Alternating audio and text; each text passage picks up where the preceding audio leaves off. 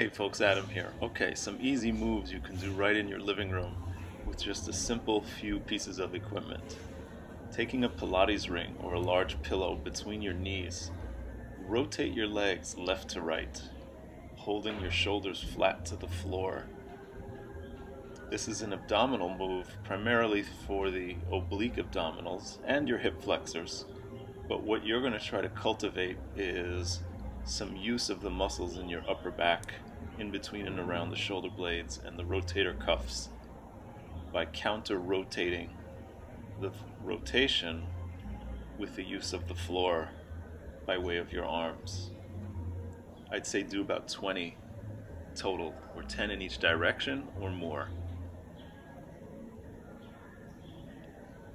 Make sure to draw the navel in and keep breathing at a nice even pace.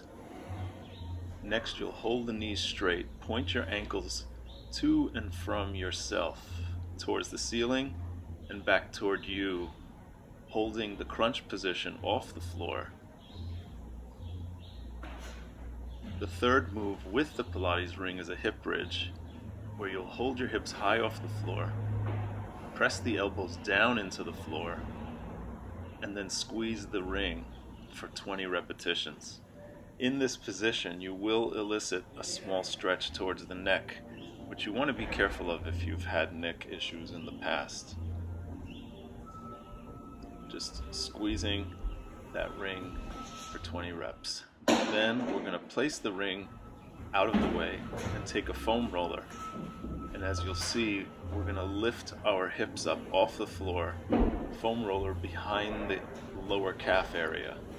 And we're going to take that roller back and forth, maintaining the height from the pelvis away from the floor. Pull the roller backward till your feet end up on top of it. This will strengthen the whole posterior chain from underneath the feet, through the back of the legs and into the lower back. Maintain pressure from the arms down into the floor and do a set of roughly 10 to 20 repetitions. Adam Figueroa here with Adam's Apple, New York. There'll definitely be more to come. Thanks a lot.